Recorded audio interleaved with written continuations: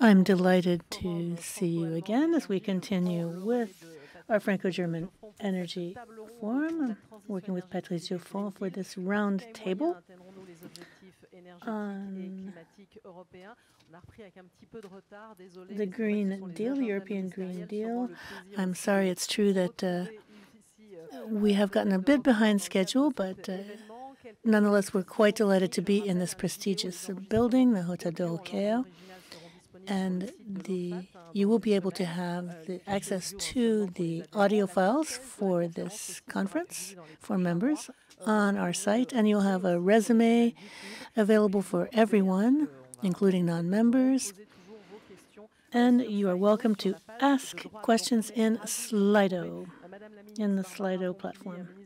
We have Barbara Pompili, French Minister of the Ecological Transition. We're delighted to be here in your ministry and here in Paris, and to be here physically. It's really nice to see people again.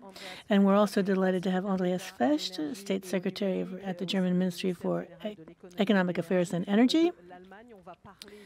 Of course, we will be talking with you in a moment about what's at stake for you and to understand more about what you talked about in your introduction, that is your objectives. And also we have a European vision with Kadri Simpson. Hello, Kadri. You are the European Commissioner for Energy at the EU Commission. We'll start with Barbara Pompili talking about what's at stake in the Green Deal with regard to Europe and France, the objective of obtaining carbon neutrality by 2050. So I'd like to ask you a first question, because we're here at this round table. We've been talking about means to achieve our climate goals. Let's have a look at what is at stake and how the EU is accompanying countries in the achievement of these goals.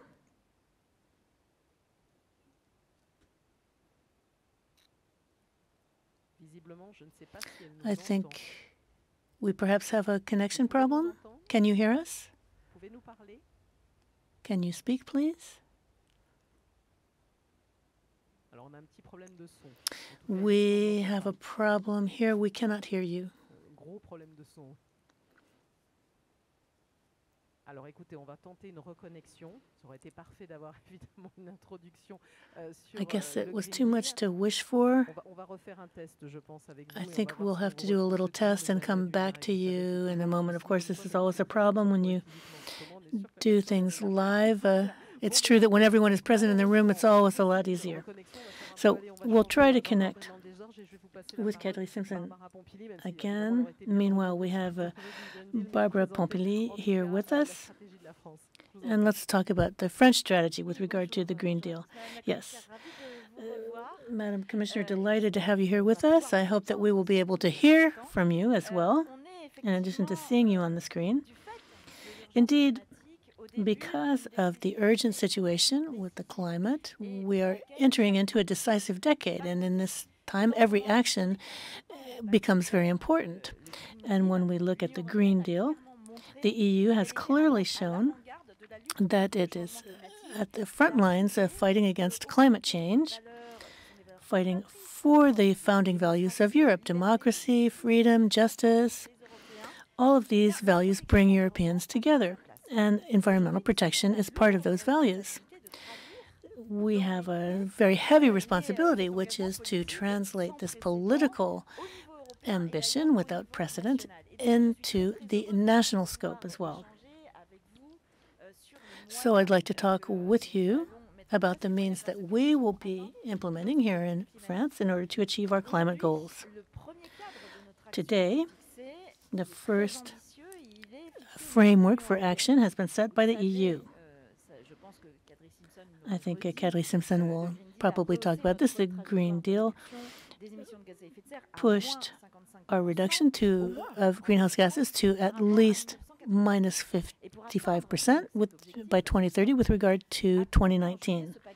And in July, the Fit for 55 package was produced, which has a whole set of mechanisms and tools that will serve as a roadmap to help us move through the upcoming decades. And I'd like to say that the Commission and Kadri Simpson, the European Commissioner for Energy, have done a fabulous job, and I'm really delighted to be able to discuss it with her today.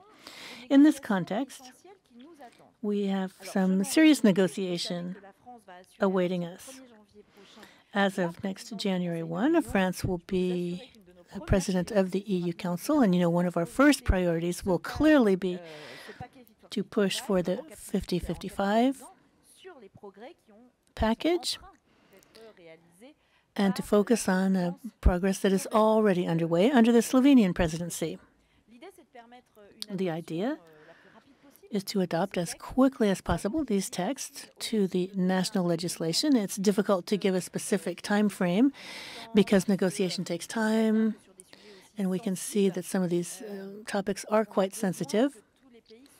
And it's important that all of the countries line up behind these goals, and we have to see how we can apply all of these reforms that are quite ambitious on the paper, but that require a lot of measures, including social measures, to accompany them. In France, it is important that the energy transition takes place in an inclusive manner and that no one is left behind.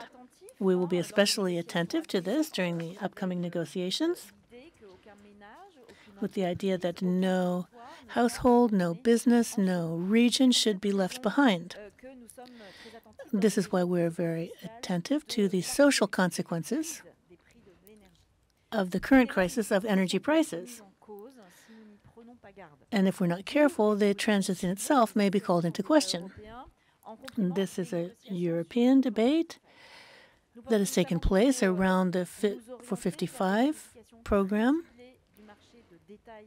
and we will be looking at the electricity market, the retail electricity market, and looking at what changes might be required there without affecting the wholesale market. And I'm looking at my German colleague because, indeed, we have to be sure that we also ensure security of supply. So there is a margin of maneuver that we have to keep in mind because we don't want to disrupt the wholesale energy supply market. With regard to the energy policy that we are deploying on the national level in order to reach our European goals, we have a threefold approach: energy efficiency, renewable energy, and nuclear energy. The first axis is a moderation of our needs, or reducing our needs. Why? Because, well, in order to give you an idea, we have a national strategy, a low-carbon national strategy that calls for 40% decrease in our consumption of energy by 2050. In France and elsewhere, two-thirds of our consumption, is consumption of fossil fuels. Sometimes we forget this because we confuse energy and electricity. So two-thirds of our energy supply is fossil fuel. So if we want to bring that down, we must first of all become more efficient and reduce demand.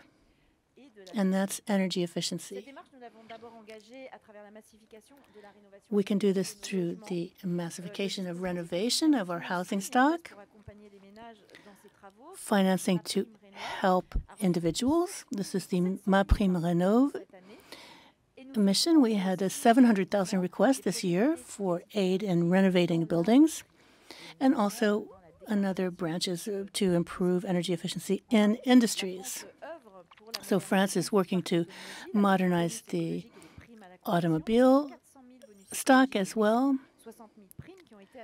We have accorded a bonus payment since 2017 to people who replace old-fashioned cars with more energy efficient cars. And so we think that it is important to move towards fully electric cars and transport in general. So the second direction, and I would say, in fact, the cornerstone of our energy policy, has to do with the ambitious development of renewable energy, which will enable us to produce decarbonized electricity that we are in need of.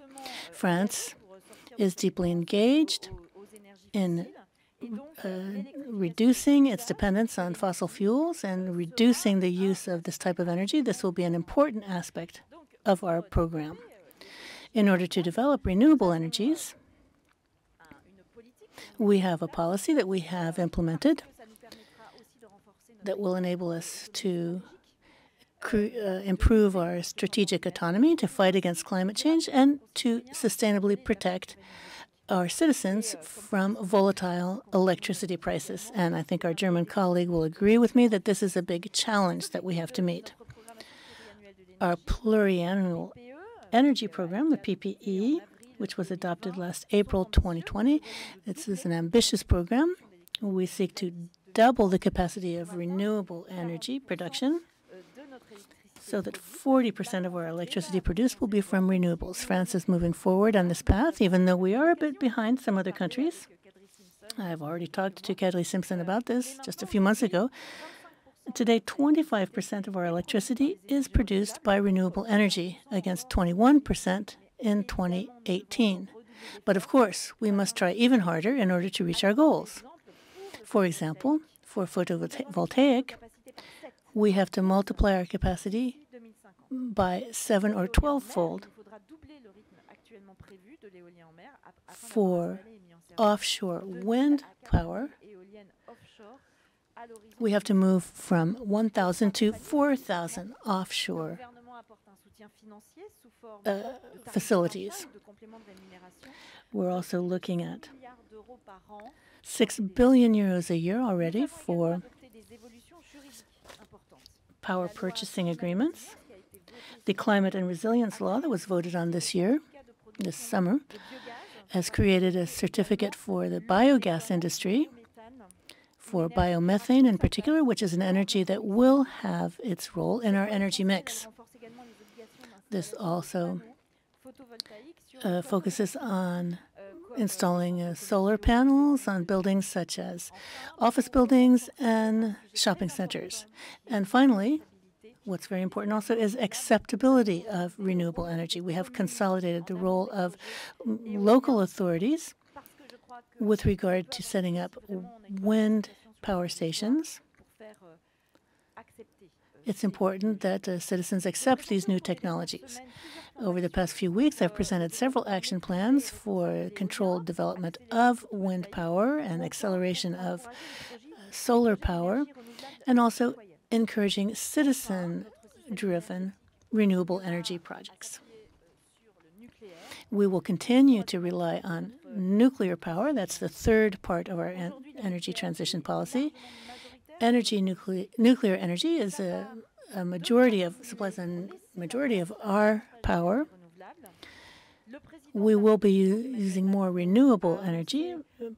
President Emmanuel Macron said that we would be building new nuclear reactors, the objective being from 2035 to continue to supply electric power for new uses, and also to replace plants that are coming to the end of their life cycle.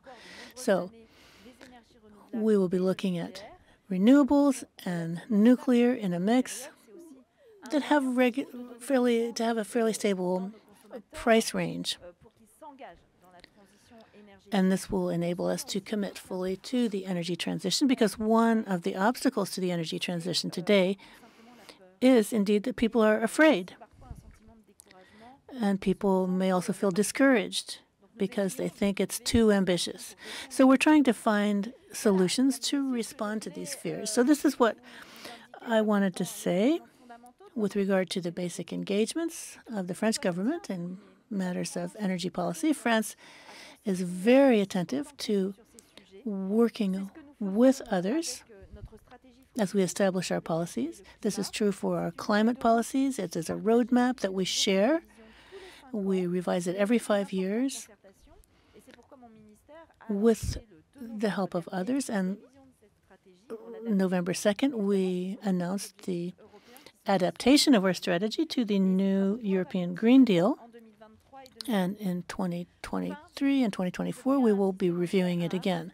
So at this roundtable, I'd like to focus also on the economic aspect of our transition. I know that's important to you too, whether it's Kathleen Simpson or our German neighbors. The success of the energy transition will necessarily call on having energy sovereignty and a strong industrial sector. And this is very important in France and in Europe. And this is clearly seen in the nature of programs such as the EPCE in the matters of in the area of batteries and hydrogen development. A year ago, we devoted 7 billion euros to developing decarbonated hydrogen power solutions. And last 12th October, the President of the Republic announced the France 2030 plan with 8 billion euros planned for the energy sector to build a better decarbonated, more resilient nation, and a nation benefiting from green energy. We also plan to decarbonize industry, and 4 billion euros investment will be invested in transport, in particular electric and hybrid cars and automobiles. So that's just briefly what I wanted to say. France is putting the means behind the programs that we have defined to promote renewable energy and the energy transition. We are making our best efforts with using as much synergy as possible with Germany and other partners. And I think we need to work together while each country retains its specific nature. I think that sometimes we have very different approaches in our energy mix, but we need to show that we can nonetheless meet European expectations. So I'm delighted to hear from you and to work with you this morning. Thank you very much for this introduction with regard to France's energy ambitions. So I think now we have Kathleen Simpson with us again. So, Madam Commissioner, can you hear us and can you speak to us? Good morning. I have been with you all the time. I heard you very well. And I truly regret that I can't be with you in Paris, but I actually plan to be in France next week when I present in front of plenary in Strasbourg the State of Energy Union report. And after 2 weeks, we will have a meeting with Barbara in Paris. So, and I do expect that there are lots of high-level meetings in France during French presidency. The Franco-German cooperation is an important platform for establishing the political direction in a number of domains for us. And this is particularly valuable for the energy transition. And I would like to thank the Franco-German community for being an ambitious and strong ally of the European Green Deal. We all know that we have a tremendous opportunity ahead of us. The transition will make our economy cleaner from one side and, of course, more competitive. And reducing the greenhouse gas emissions will also be essential to maintain our way of life and to adapt to climate change and to lead climate mitigation. So everyone can agree that there are many ways to reach decarbonization, and if we do have these useful forums where we can discuss which path leads to decarbonization, or even what kind of available technologies can contribute, then it's very useful. Because member states will design the policies and determine their energy mix on the road towards 2050. And irrespective of member states' detailed choices, all of this, it must be done in a just and fair manner. So this is also the reason why Commission is taking the current rise in energy prices very seriously. And especially the impact on energy poverty and more vulnerable households and small businesses. So we presented a communication on energy prices this October, This communication outlines our short, medium, and long-term measures for Europe's people and businesses, because we have to make sure that energy price increase is mainly driven by global demand dynamics and the shortage of supply. It should not become a barrier to climate neutrality, and it should rather give us courage to invest into energy efficiency and smart use of renewables. And this will be the right choice to reduce energy bills. And I am absolutely convinced that earlier we act, the more we will save. And now it is a good time to take advantage of the EU and domestic recovery funds, for example, to prioritize renovation, as Barbara already explained to us what is happening in France. And there are other energy efficiency measures also available. And getting people out of energy poverty, this can be the most effective path to cultivate support for the energy transition.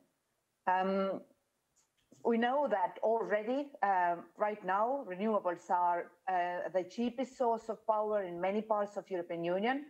Last year, for the first time ever, renewables overtook fossil fuels as Europe's main power source.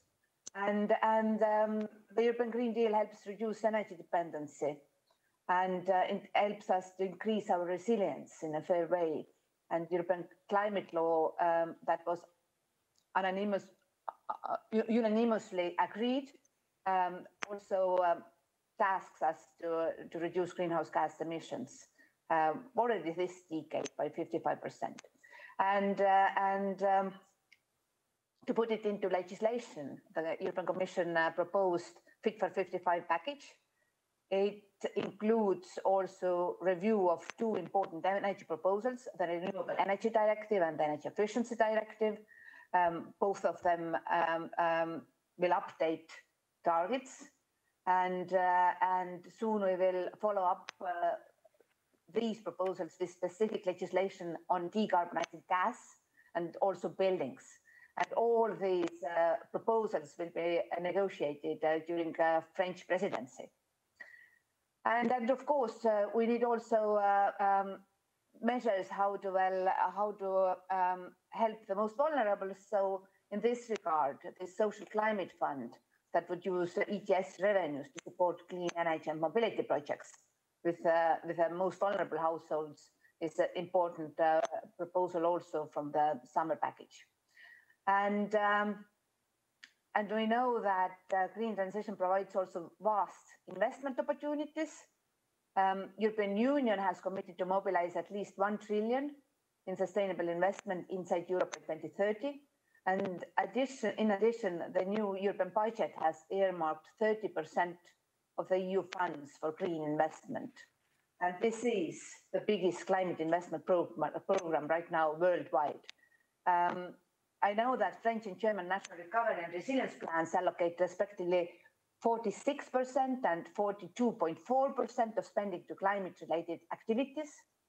And in this regard, our Fit for 55 package is another testament to the ambition to make Europe the first climate-neutral continent.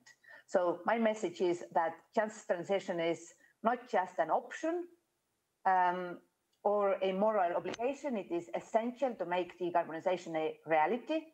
And we will need to join forces with all of our citizens.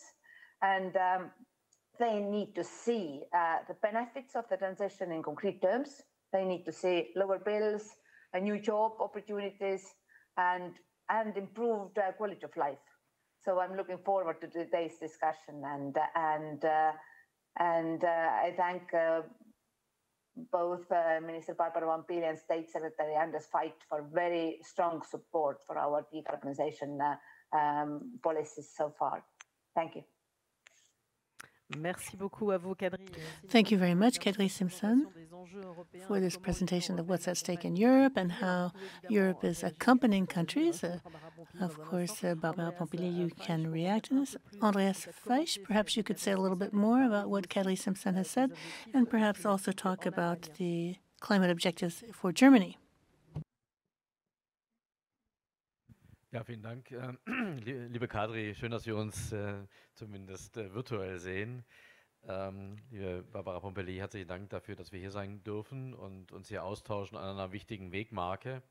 Es ist gesagt worden, diese Transformation ist fundamental. Sie betrifft alle Bereiche der Wirtschaft, alle Bereiche der Gesellschaft. Und insofern ist dieser umfangliche Ansatz, den Fit for 55 bietet, in Umsetzung des Green Deals, der auch insbesondere unter der Führung von Kadri Simson und ihrem Team erarbeitet worden ist, von sehr großer Bedeutung. Es ist, glaube ich, gar nicht zu überschätzen, welchen Impact das haben wird auf die Europäische Union. Und die Debatten, die kommen, und insofern ist es sehr gut, dass Frankreich die Präsidentschaft übernehmen wird. Diese Debatten werden nicht einfach sein zu führen und Kompromisse zu erarbeiten, die nötig sind, weil natürlich, und Kadri, du hast sehr stark auf die Just Transition abgehoben.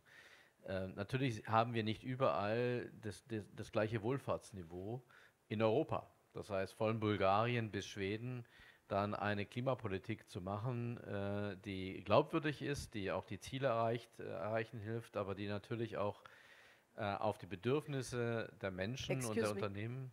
Oh ja, Microphone for the translation.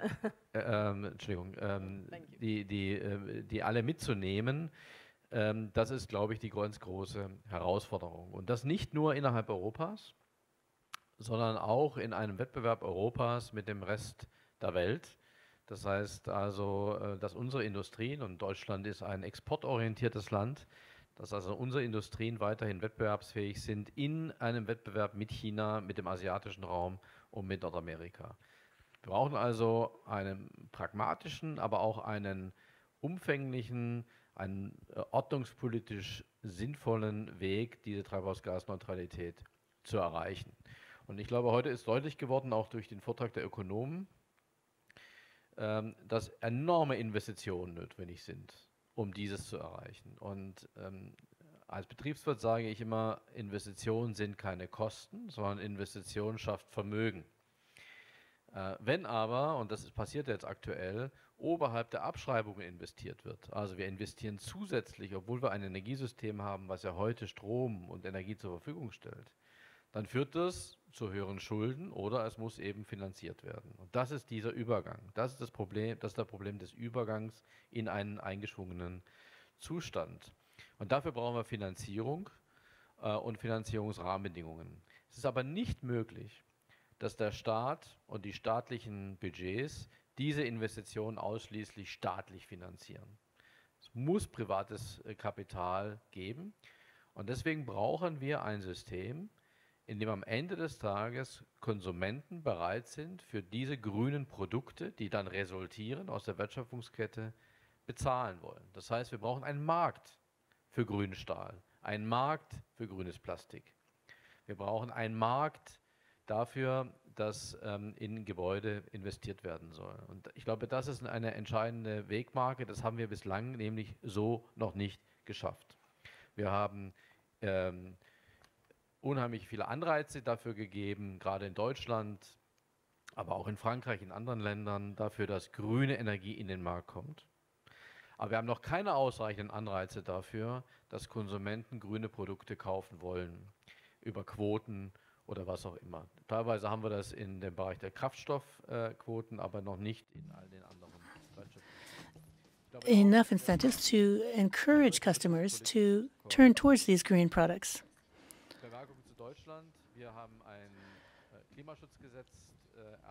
With regard to Germany, we have adopted a climate law about a year ago,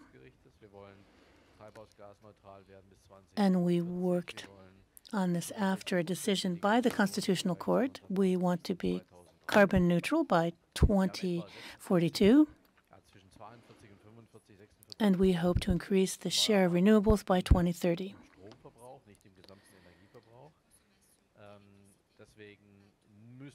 We're talking about electric consumption, which is at 52%, so we have to accelerate the development of renewable energies, the price of which has fallen sharply.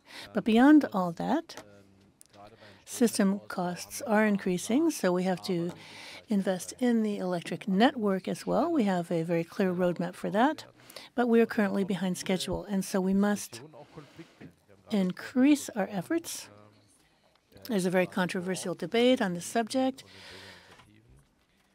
that has to do with the acceptability of these measures in the different regions. We also need a coherent strategy so that green molecules, as I mentioned earlier, are included in our strategy. That is our strategy for hydrogen. And for carrying out this transition, we have to focus on green energy. So we spoke a lot about cost this morning, and we spoke about with the professor this morning. We spoke about 438 billion euro per year. So we remember also what was touched on this morning, the European Court of Accounts that spoke of even quite larger figures than that that will have to be invested. And then we also had Professor Mattis saying that it's going to be quite challenging to do with that, and it's the notion of transition. Then transition in itself is going to be quite challenging, but ultimately it raised the question, are we going to be able to pull through? Because here the challenge ahead of us is quite massive, and here we're talking about also having a fair transition. We speak a lot of people who are quite vulnerable in France and Germany. So how do we tackle all of that?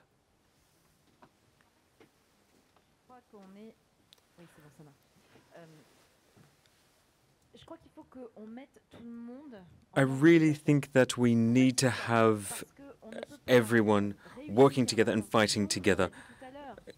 And really the only way we can have a successful transition is if everyone is on board. Now, it's easier said than done, but getting everyone battle ready, it means that the general discourse needs to be very clear. We need to clearly send the message that there is no plan B. To have a competitive economy in our respective countries in the coming few decades, we need to act now. We need to put in the necessary means. Now, through that, we have financial incentives for respective countries. So we've spoken about a lot of measures so far. It could be financial aid, public assistance. It could also be helping companies, or companies can also pitch in. For example, we have the energy certification processes through which companies feel that they will, in some sense, they're actually obliged, they're forced to put in certain measures to help us implement public policy. But on top of that, there's the whole range of banking and financial institutions with incentives that we can work through that way. And this is a really important point I want to hammer home, because there are still new people digging their heels in. There is still too much inertia, and it's not widespread enough. We need to see more action. So think about just renewable energies. There are still many areas in France and Germany and elsewhere where it's getting access to renewable energies, to wind farms, onshore, offshore wind energy, or even here, methane energy. And the reason that people have little access to that is because often there's a big picture idea, climate change, global warming, greenhouse gases. Everyone understands that, and then they see wind farms, but no one really explains what's happening here. We're not really saying that we are trying to take our countries to move from one model into another, and that the model that we're leaving behind, we have to do so without any regrets, because it is on the decline. To give you a concrete example of what I'm trying to talk about here, I was speaking with the French president when we were out visiting a factory in the south of France that belongs to Schlumberger.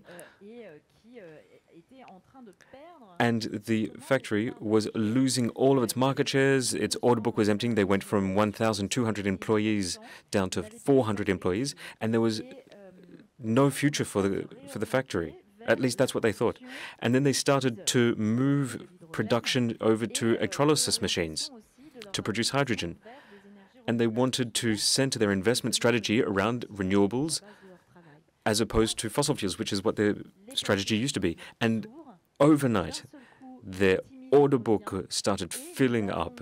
They were able to bring life back into the factory. And everyone said, it's amazing because here we're working towards the future. We're working towards something which is going to help give us a job, but also give jobs to our children. So, in the field, my job's done for me when you have an example like that.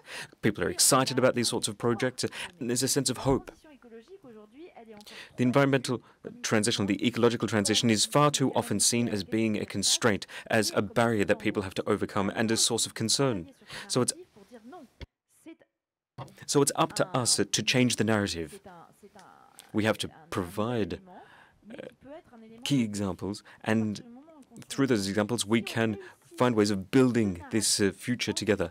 And once we change the narrative, everything becomes easier. It becomes easier for us, but also for other European Union members who are still facing the challenge that they have so much to overcome to reach net zero targets, to move away from fossil fuels. And these are countries who need assistance, and we provide assistance for a fair transition. For example, we have the ETS extension, which is also going to be part of coming up with some form of social fund. But on top of this deep-seated demand that there is from these countries, we also have to still work together. We have to work together so that this transition can be done efficiently, effectively, without leaving anyone behind. And I really insist on this notion of narrative, because it is the fundamental aspect of engaging people with the transition. We have a question here saying that our energy is essential to development, but what about renewable energy installations? Will it not have an impact on the trade, on the import-export ratio between France and Germany? What about, maybe talk about that and also a bit about cost?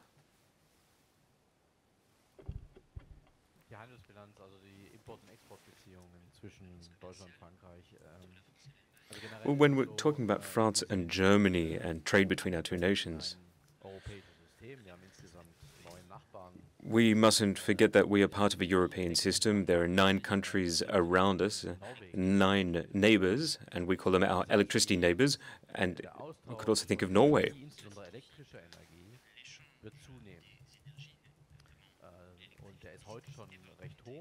So obviously, needs of electricity are going to increase in the coming years. And currently, we import-export energy between France to France. We are net exporters towards France. Same for Denmark when it comes to wind power. And I think this energy exchange is going to increase. Quite simply because energy production is still somewhat an inefficient process, and in Germany we have great energy needs because we have a highly dense population, and our population is divided in a way so there's a lot of people in the west and the south. So you have energy production which is not evenly spread, and unfortunately in the south of the west there is little chance or little room for us to develop renewable energies. So what it means is that we have to import energy into that region. So we're working with the partners, and for example with the Danes we have a memorandum of understanding on constructing, building an artificial island in the North Sea. For 10 gigawatt hours of offshore wind will be built there. 3 gigawatts also in the Baltic Sea are set to be built. So this is much more energy than what the local market in Denmark can absorb. So because of that, they said, let's work together and let's trade energy. So, and I think examples like that are just going to show how much more energy we'll be selling and exporting and importing in the future. Now we just need to find the cheapest and most affordable way of producing that energy. A quick comment just before we move on. I see time ticking away. There's a lot today, but this is for you, Barbara Pompili, because this question is also for you. I'll just add to what Andreas said, and I agree with him. The energy market, the electricity market, currently in Europe is one which works well, but will need to be strengthened in the future. Because as we diversify the forms of production, we will need to take that into account within the grid. Now, if we are less dependent on fossil fuels, and we are, I mean, the aim is to completely phase it out, it will help us become more independent, more sovereign when it comes to the way we deal with energy and electricity within Europe. And obviously, it's becoming a major geopolitical sticking point. So our strategy in France is to produce as much energy as we can within our country, and obviously with some forms with hydro and wind and solar, but combining them together to also deal with storage issues. So by having a good mix of energy across Europe, Europe can work together, and I think it has to work together. So our grids, they need to be rethought, they need to change. And I mean, retrofitting our grids also comes at a cost, but it's a fundamental, it's essential investment that has to be done if we really want to properly succeed. And this is something, again, that we need to do with our European counterparts. So in terms of the trade balance with nuclear power, we can very easily export energy. But despite that, there are still times where at peak energy consumption, we still have to import energy. Now, I don't really have a true assessment of that because it's still underway, but I think that whatever investment we do, it will pay off, because just in terms of energy sovereignty within Europe, it will pay off in its own right. But I think it's so important that we work together in terms of trade and in terms of energy. Are there any comments like you were to make about costs and investment? Well, if I can step in, well, I think that we have to learn from every crisis, and right now we are in the middle of the crisis of high energy prices, and this actually shows us that we have to step up our efforts, because only by increasing our diversification of supply and the production of local renewables, we can become more resilient. Right now, 2/3 of our consumption is covered by fossil fuels, and we are heavily dependent on imported natural gas and oil products. So we have to, in this regard, invest into our own production, and that helps us in longer run to save for very volatile fossil fuel prices. So European Union experience with renewables has shown that we can produce clean energy at a very low price. The biggest the share of our of renewables in our energy mix, the less vulnerable we will be to fossil fuels price fluctuation. And again, in particular, we will be less vulnerable in the context of massive increases like the current one. And of course, in parallel, an increase in energy efficiency across the board will reduce energy needs for both families and businesses. So despite the fact that decarbonization process needs massive investments, it also allows us to save from our trade, where we are dependent on fossil fuel providers who sometimes are not so reliable as we would like to see them being. And of course, another take from COP26 was that right now our trading partners, they do see that carbon has to have a price. From our side, ETS sends very clear price signals to the market, and more international players have announced that they will introduce similar kind of carbon pricing scheme of their own. And I think that our carbon border adjustment mechanism plays a role here. So it sends a signal to our trading partners that we will ask them to do the same that we ask from our own businesses.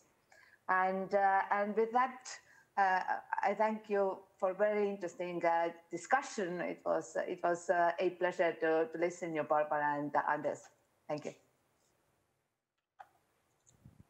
Merci beaucoup. Alors justement, Thank you very much. And I think you really touched on a fantastic topic there. And we have 5 more minutes just to quickly talk about that. The issue of means, given the issues that we're facing, the issue of carbon, the carbon market, the adjustment measures and mechanisms that are being put in place. So often when we talk about means, tell us a bit about the means that are necessary to reach our targets. Well, you're right, it's a fundamental issue.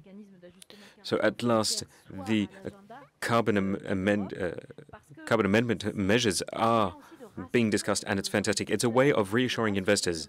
It's about reassuring business, and we're asking a lot of investors and business because they are going to have to do so much when it comes to dealing with dealing with all of the reform that we are bringing in.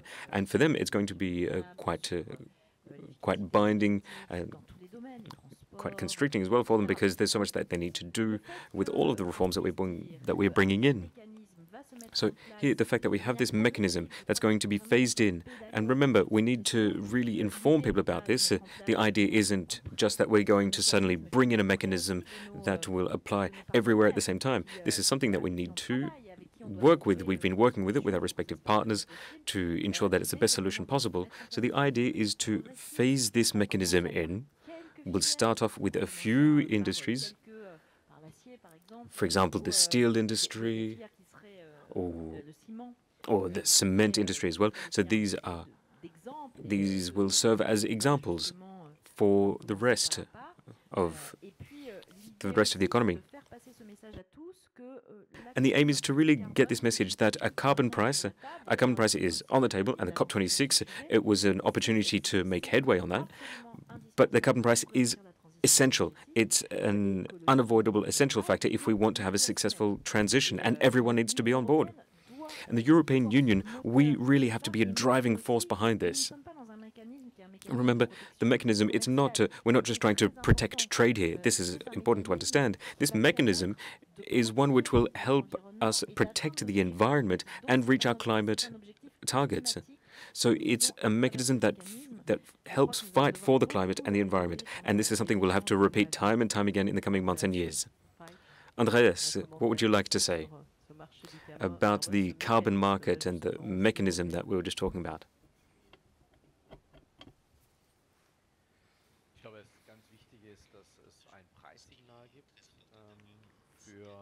I think it's important to have these prices, because that way we'll be able to deal with emissions, and the mechanism seems to be quite a good mechanism. In Germany, we already have a carbon price for mobility for the construction sector.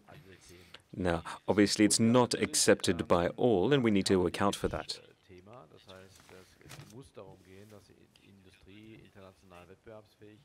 But also, carbon needs to be dealt with if we want our industry to be competitive abroad.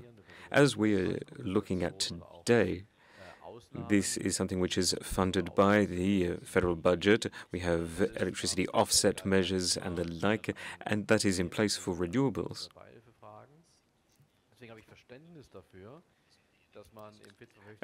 And this is such an important way of having governments work for it. And this is why the Fit for 55 package is working so well, because we have, for example, the CBAM type measures. But I'm probably a little more reticent than you, Madam Minister, simply because my major concern is that people may interpret this as being a protectionist measure by people outside of the EU. Germany, we export energy, and when I think of, say, China and the share of coal, and they have a huge share of coal, but also renewables on the rise.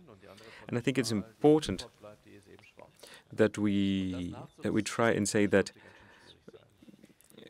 saying whether steel exports are good or not, we need to take that into account. We need to look at the competitors on the market. So I think it's important that we come up, that we realize that this hasn't been decided yet. It's still up for negotiation, but we need to deal with trade issues. and international trade issues. So we would rather promote the notion of a climate club, which is what we will focus on as at the G7, and also something that we've spoken at the G20. And I think it would be interesting to see that, to ensure that for each industry we have fair conditions for trade. And as we always say in Germany, it's good to have, it's all goodwill, but it mustn't be a failure nonetheless. Kadri, would you like to wrap up this final section? 1 minute. I know it's a tall order. 1 minute to wrap up this session.